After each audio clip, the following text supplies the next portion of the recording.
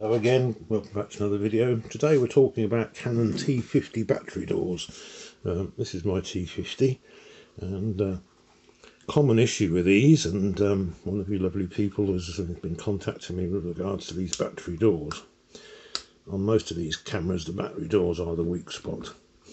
Now, assuming that there's no corrosion inside and you've still actually got the physical battery door, let me pop these in, you can see which way they go in.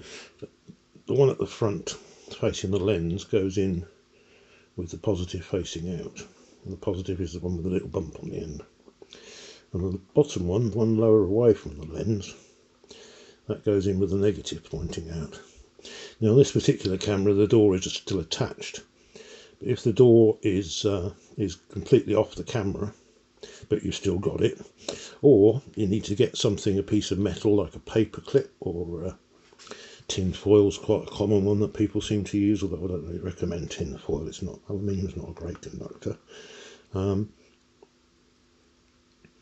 this one it actually does fit. So on here you can see the catch on this is what normally breaks, because they are quite fragile. And there is quite a bit of pressure. You're actually having to push these batteries down into there. So if you do find an old T50, it's worth checking. You can see there that this door actually does stay closed. But if you haven't got the door, and just to show you that it's working, there you go. My recommendation would be to use some tape. You could use something like, this is electrical tape, which is super sticky. That would probably do the job. This is like gaffer tape. It's the sort of thing that you use. It's got like a cloth material woven into the tape. I can find the end of it. There's the end of it. So again, this is quite a strong sticky tape. Oh. And like I say, it's got sort of a woven pattern into it, so it's quite strong. And probably a strip of this, if you just cut a strip off, let me grab some scissors.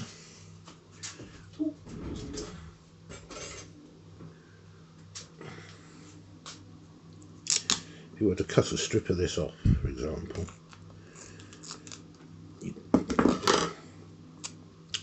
and either the door or a piece of metal, something to go across there. The shape of the T50 body is ideal. Sorry, everything's black on this, isn't it? Black tape and black camera, and you can use this tape to stick the door on. It's not the perfect solution, which would be ideally having a door that worked properly. But to get a proper door, you'd have to find a camera that's got a decent door on it that doesn't work, that you could take the door part off. But that would hold it on there. If you have to use something like foil or a paper clip, then maybe cut a piece of cardboard around there and then use the tape to stick it on. But it'll certainly get your camera back working. You can see this one's working quite nicely. So that would be my advice on how to solve the T50 battery door issue. And again, on this one, you can see this is electrical tape, so this is quite sticky. It doesn't have the sort of pattern. It doesn't contain any sort of cloth or anything in it. It's quite stretchy, but it is a very, very sticky tape. As you can see, that's the sticky side. And again, you can use some of this to stick it on there, normal sellotape. I don't think things like this is packing tape. I don't think that would particularly do the job well. And sellotape, you probably need quite a lot of it. But yeah, that's how you can stick your battery doors down. The black tape sort of goes with the body, but it doesn't sort of stand out. Other coloured tapes are available if you want to have a fashion statement. But you find on most of these cameras, the A series cameras are the same as well. These battery doors are a weak spot. And so on this one we're okay, because we do actually have the door. If you don't have the door, this is how the batteries go in. Positive near the lens mount, negative towards the back. And then yeah, you just need to connect these two together. That's all this part does. I can show you that with this pair of scissors. I just short those out.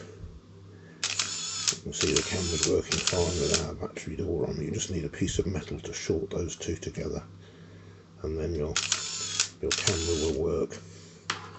And hopefully that will save you from throwing it out. Don't ever throw old cameras out. Even if they don't work, they're still useful for parts.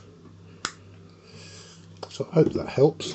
And yeah, that's how you sort of bodge through the battery door so that you can get your camera working again. Thanks very much for watching. Comments, questions, queries, and if you've got better solutions, some you can put like a little metal thing across the bottom into a screw so that it holds it closed. There's a whole variety of ways of achieving to get the camera to work. But if you've fixed this problem, please drop a solution down below in the comments section, because it's important that we keep these cameras working. Like I say, comments, questions, queries down below, like, subscribe, all that usual good sort of stuff, and I look forward to seeing you in the next one.